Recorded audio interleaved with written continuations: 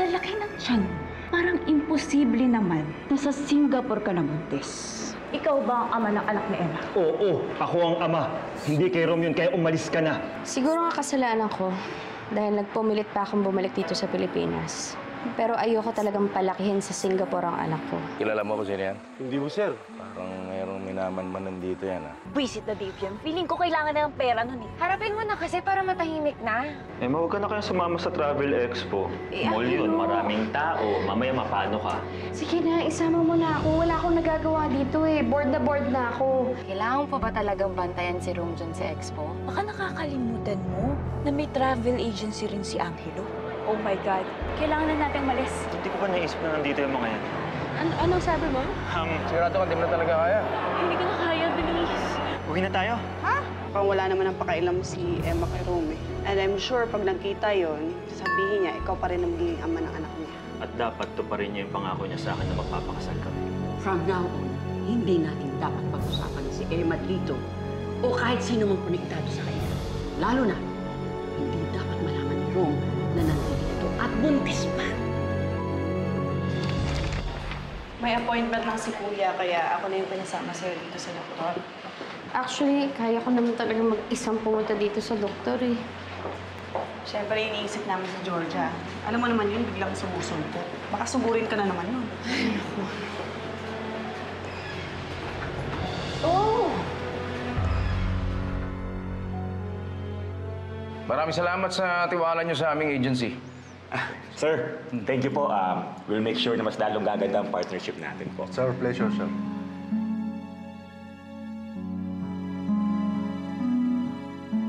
Sige, maraming salamat na ulit. Sige, sir. Ha? Just call or text me pag kailangan mo ng new friends. Ako bahala sa'yo. Okay na. Okay. Thank you. Okay. My friends. New friends, pare. Oo, para Aggressive pagdating sa mother, ha? Kaya baka Oh, Angelo. Rome. Andito pala yung BFF ko. Grabe, Emma, no? Magkarugtong ng buhay natin. Imagine, lagi tayong pinagtatagpo. Nagkataon lang ba to o sinusundan mo ko? Wow! Ganun na ba kataas ang tingin mo sa sarili mo para pag-aksayan ko ng panahon? Bakit? Sino ka? Masisisi mo ba si Emma? Di ba nga sumugod ka sa bahay nung isang araw? Maayos naman nakipag-usap si Georgia sa inyo. Ikaw ba kinakausap ko? Ikaw ang sumabat? Pwes, huwag ka rin makialam sa usapan nila.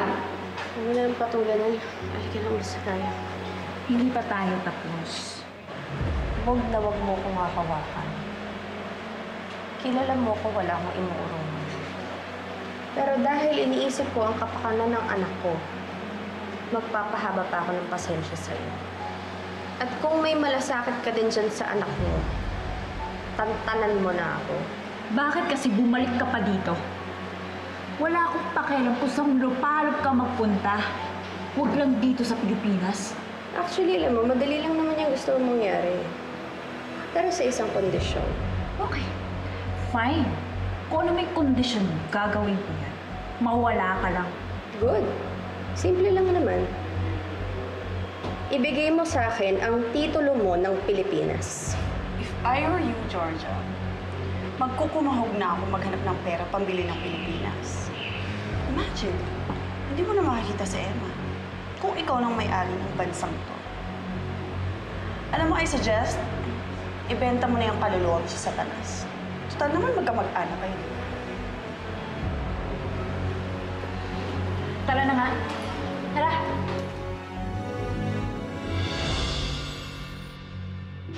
Kinabog mo talaga si Georgia. Buntis ka pa sa lagay na yan, ha?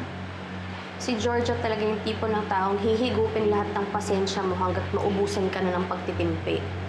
Pasalamat siya at iniisip ko pa rin ang kapakanan ng anak ko.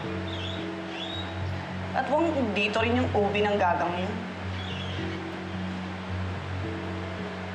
Gusto ko na nga sanang lumipat ng clinic kaso dito lang si Doktora Infante. Ayoko naman makipagsapalaran sa ibang doktor. Hayaan mo na yun. Siguro naman ngayon lang nagkataon na sabay kayo ng appointment. Buntis si Emma? Kay Rome? Alam na ba ito ni Rome? Hindi pa. So, dito pala kayo sa Pilipinas. So, paano yun? Dito na kayo magsistay for good na yun? Hindi, Rome. Ako lang yun nandito, nagpaiwan si Emma sa Singapore. May inasikaso lang ako pero babalik rin ako kagad ng Singapore. Ah, I see. Oh, si Emma pala. Doon na siya for good sa Singapore? Yeah. Doon na rin kami magpapakasal. May inasikaso lang ako dito, tapos babalik na ako kagad. Tsaka humingi lang din siya ng time na para makapagluksa siya para kay Austin. Nakamusa lang kaya si Emma, pare. Chandler, okay na yan? Yata ako nakamuha na Hindi, good na. Okay na, okay tayo. May lakad pa tayo. Sige. Sige, tara. Angelo, okay. Sige, mag-order na kami, ha? Chandler. Thank you.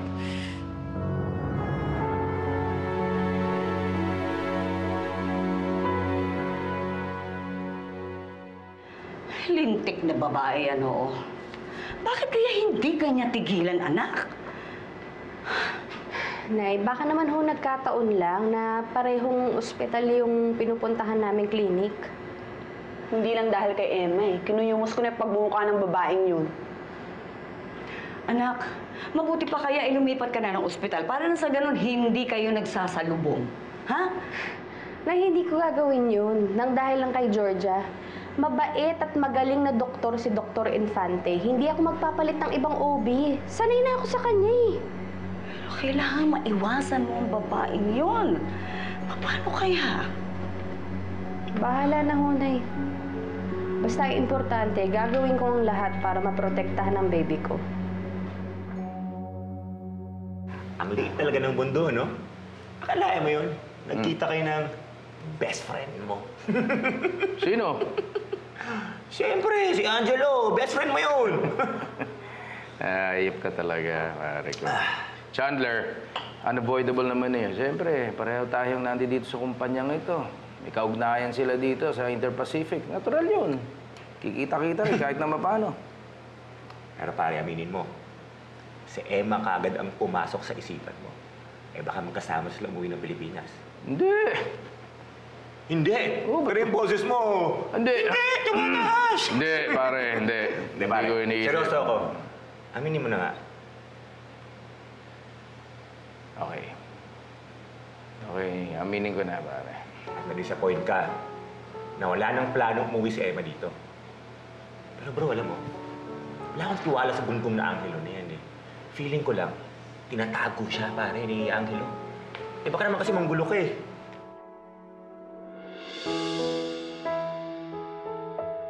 Emma, saan ka pupunta? Papuntang Singapore, doon kami titira ni Nanay. Emma, nangako sa akin na hindi mo kakalimutan ang anak natin. Tapos kalibin mo pa to. Ang taong naglayo sa'yo sa anak natin. Pwede ba tigilan mo na lang kami? Alam mo, Chandler, maraming pangit na memories na naiwan dito si Emma nung magkakasama kami. Pero wala na yun, hindi na naman babalik dito yun eh, kaya kalimutan na natin.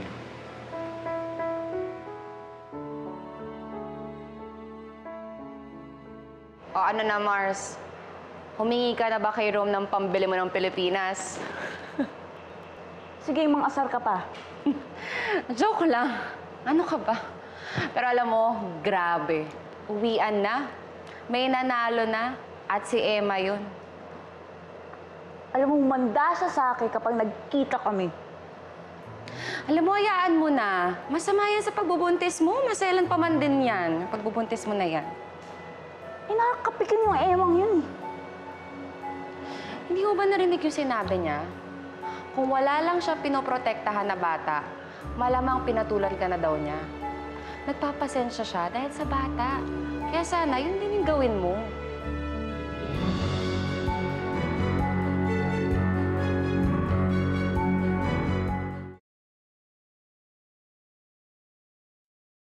So, dito pala kayo sa Pilipinas. So, paano yun? Dito na kayo magsistay for good na yun? Hindi, Rome. Ako lang yun nandito, nagpaiwan si Emma sa Singapore. May inasikaso lang ako pero babalik rin ako kagad ng Singapore. Wala akong tiwala sa bungkong na Angelo na yan eh. Feeling ko lang, tinatago siya, pare, ni Angelo.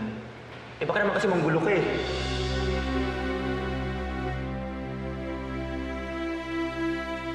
Okay, aminin ko na, pare. At na-disappoint ka na wala nang plano umuwi si Emma dito.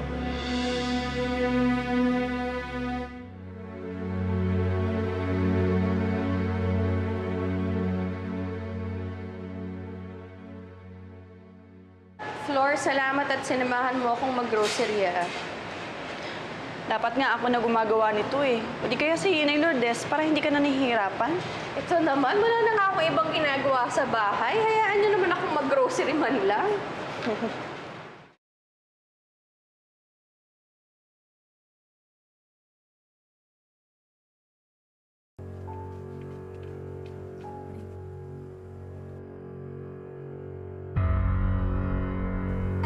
Ihinto mo, Ano? igilid mo. Igilid mo. Ihinto mo, dali. Si Rome yan. Ano? Sige, ihinto mo. Dito lang tayo.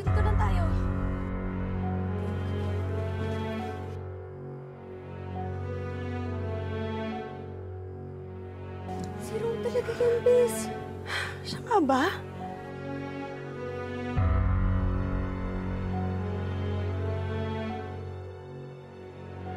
Emma, pareha tayong may kasalanan dito. We probably deserve this. We probably don't. Isa lang ang malinaw sa akin. Wala na tayong ugnayan sa isa't isa. Hindi na kita kailangang tiisin. Hindi na rin naman tayo kasal.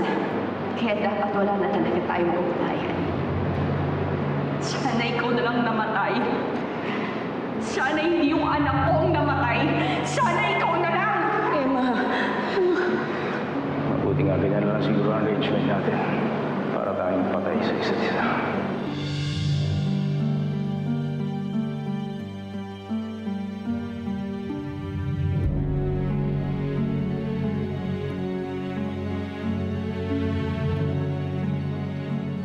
Ayoko makita niya ako. Ayoko siya makita. Ano na ba?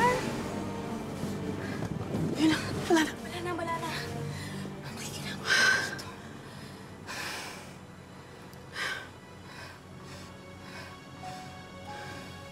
Bes, huwag na lang natin sabihin kay Angelo to, ha? Alam mo naman yan, eh. Init na naman ulo nun. Sige. Pero ang pinagtataka ko lang, ba't siya nandito sa bahay? Alam na kaya niya na nandito ka? Sana naman hindi. Tsaka sana iba yung pakay niya. Huwag na sana siya magpakita ulit. Ayoko na talaga siyang makita.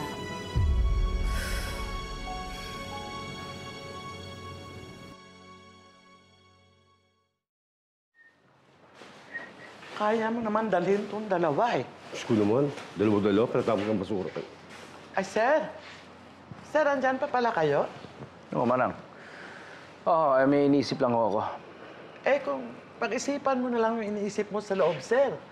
Marami lamok dito, baka makagat kayo. Manang, si Emma ho ba tumawag na sa inyo o nakausap ninyo? Ah, hindi na, sir. Mula nung sinabi niyong sa Singapore siya, hindi ko na siya nakakausap. Bakit niyo pa na itanong? Nakausap ko kasi si Angelo eh. Sinabi nga niya na hindi niya kasama si Emma. Eh, baka nga totoo yung sinasabi niya. Na-miss mo na, sir. Hindi naman ho. Sinisiguro ko lang ho na hindi na magkikita ang landas namin. Sige ha. Sige, Salamat, sir. Okay, excuse me. Tawa-tawa ka dyan. Ikaw ba naniniwala ka na hindi na mahal ng amo natin si ma'am? Alam mo, Loleng, kaming mga lalaki, ha? Kami. Ma-pride kami. Ayaw lang niya malaman na namimiss niya si Ma'am Emma. Ano ka ba? Ano? Baka ano? Tapusin mo. Wala. O kaya nga napunta sa wala eh. Ang pagmamahala nila, di ba? Sana hindi na lang nawala si Austin. Isa ka pa antipatiko ka, pa-pride ka dyan. Wala kang pumapatong sa'yo eh. Halika na nga. Ako na naman nakita nitong matandang to.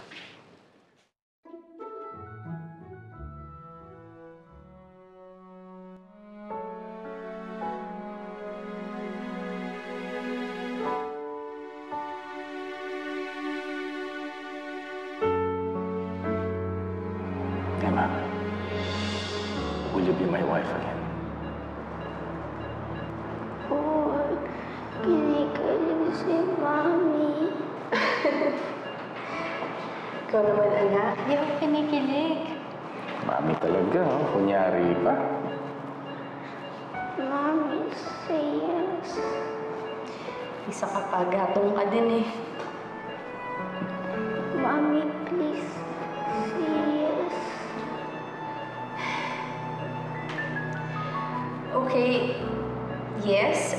be your wife again.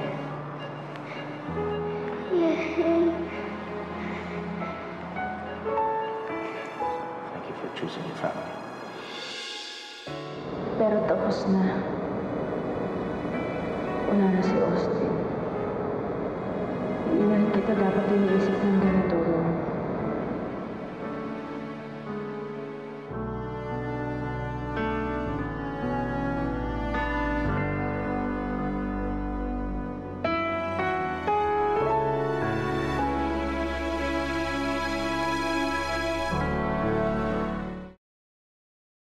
Ano? Out of the country si Doktora Infante? May sana naman sinabi mo kagad para hindi na kami nagsayang ng oras dito. Naku, pasensya na po. Biglaan po talaga yung seminar ni Doktora. Pero nirefer niya po kayo kay Doktora Sebastian po. Malapit niya po itong kaibigan, tsaka magaling po ito. Same hospital din ba? Opo. O sige, diretso na lang kami doon para hindi naman sayang pinunta namin. Salamat. Sige po. Georgia, ang tagal naman ng doktor mo. May meeting pa ako sa client ko eh. Selma, sorry na. Pero tinawagan ko na si Rom, papunta na siya dito. Pag dumating na siya dito, saka ka umalis. Sige, sige. Pero tatawagan ko muna yung client ko, Sabihin ko malilate ako. Wait lang, siya ka Sige, lang. uy. No. Balik ka kagad, Oo, sige. Doktor mo naman kasi.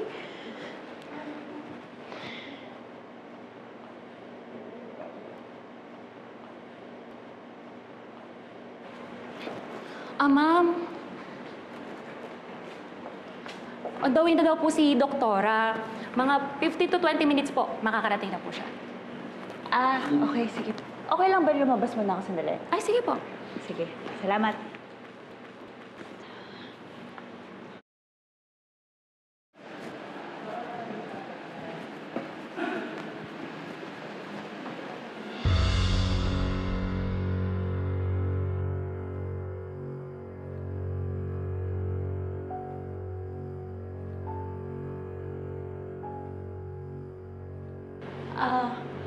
Amidst, ma'am. Pwede yung maki-CR? Sige po, dito po. Sige, salamat na.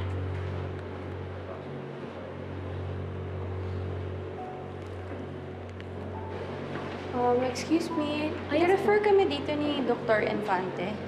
Ay, yes po. Naitawag na po ni Doktora yan before po siya umalis.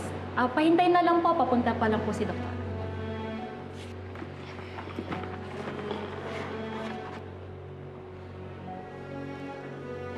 Angelo, di ba may lakad ka ba?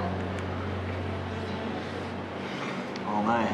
Emma, sorry Akala ko kasi mabilis lang yung check-up mo eh. Pero naitawagan ko na naman si Flor. Kapag nandito na siya, tsaka na lang ako aalis Hindi, okay lang. Pwede ka nang umalis. Kaya pa naman yung sarili ko. Emma, kasama to sa obligasyon ko sa'yo nung inako ko yung pinagbubuntis mo.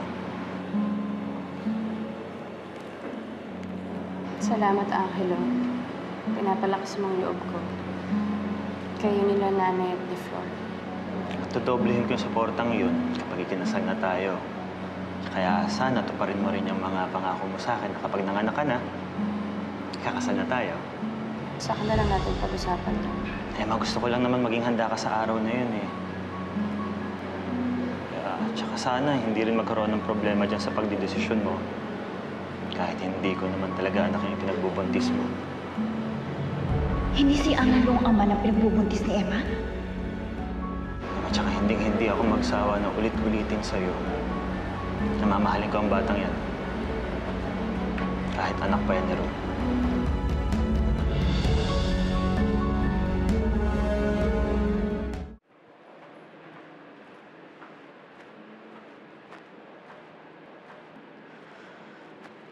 Huwag ka muna pumasok. Nandito sina Emma at Angelo. Bantayan mo rin si Rom. Huwag mo muna silang paspasukin dito. Ano raw? Tapos nandun din siya? So nagkita sila? Ang labo. Malamang gulo na naman to.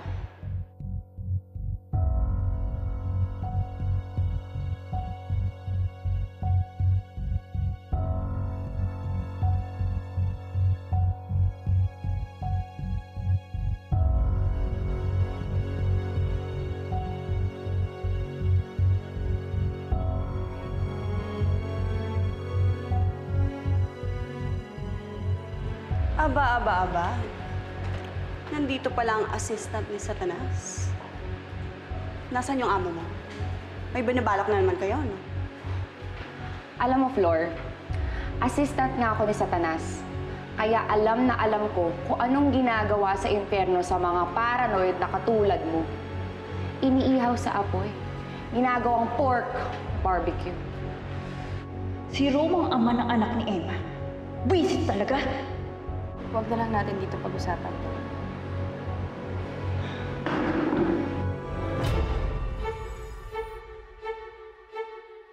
Alam mo, Selma, kung kailangan mo ng powers para gumawa ng apoy at i-barbecue ako, hindi ko kailangan ng powers para hugutin yung dila mo at idurog sa harap mo.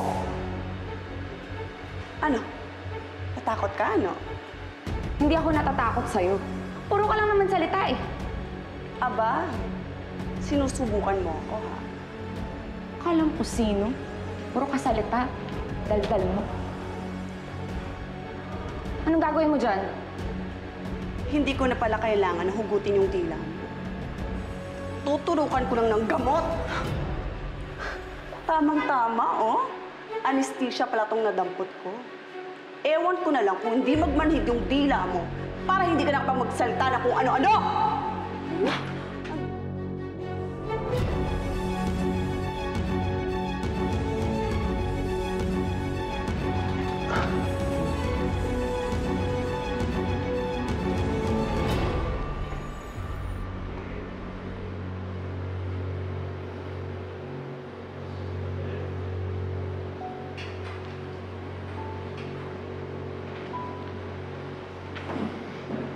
Ay, ma'am. Na-traffic daw po si Doktora. Sige, babalik na lang kami, ha? Sige po.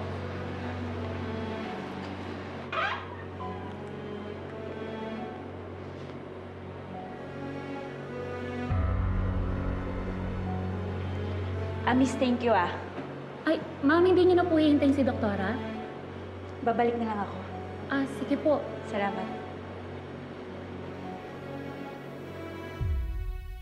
Hello, Chandler.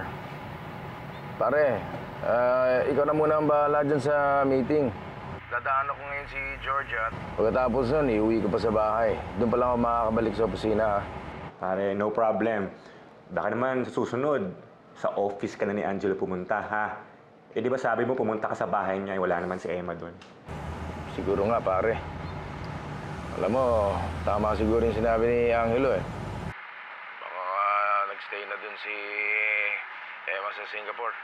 Siguro hindi ko na dapat siya pinuntahan dun. Bro, iisa lang ibig sabihin yan. Nami-miss mo si Emma. Ikaw kaya, pare? Nami-miss ka ba niya? Hindi siguro. Question naman. Paano kaya kung di namatay si Austin? Will you still pursue Emma? Siguro hindi. Pare, habang may nagdudugtong sa amin, hindi ko kaya siyang kalimutan. Hindi ako bibitiw. Hindi ganun kadali.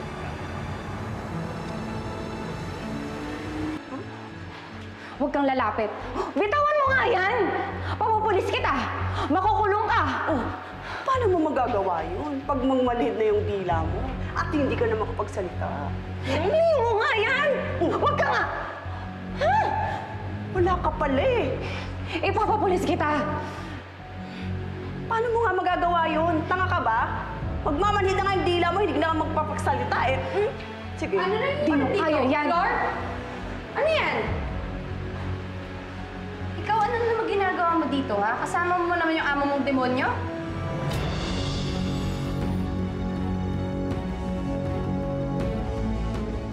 Magsabi ka nga ng totoo. May ba sadya nyo rito? Ha? Grabe naman kayo. Nakita nyo lang ako, feeling nyo may masamang balak na kami. Hindi ba pwedeng nandito lang kami? At nakakapagtaka bang nandito kami? Buntis si Georgia! At dito rin ang klinik ng doktor niya. Huwag niyo lang patulan yung assistant ng demonyo. Mukhang nagsasabi naman ng totoo dahil nakita ko na rin si Georgia dito ng ilang beses. Halika na, Flora. Huwag mo lang patulan yan. Sayang oras mo. Sabihin mo kay Georgia, Ayokong makikita kung malalaman na ginugulo niyo si Emma. Kundi ako na makakalaban niyo. Halika na. Bitawan mo na yung floor. Halika na.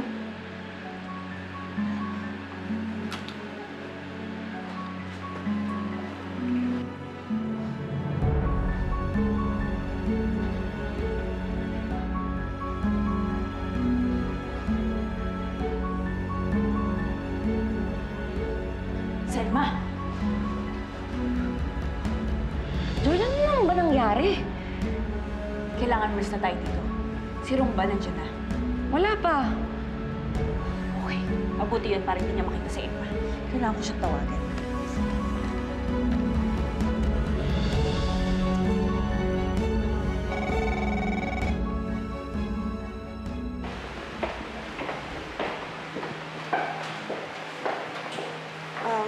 Excuse me, mag-CR lang ako.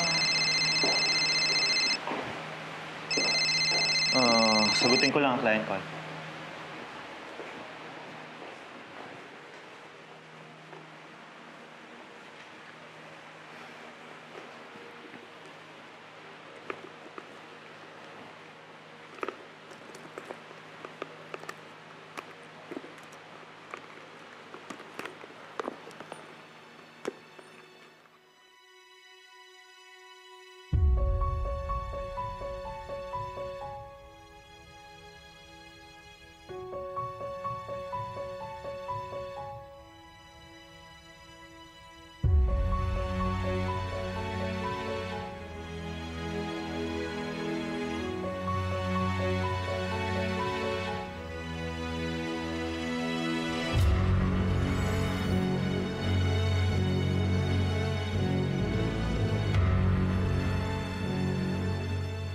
Georgia, buti naman sinagot mo yung tawag ko.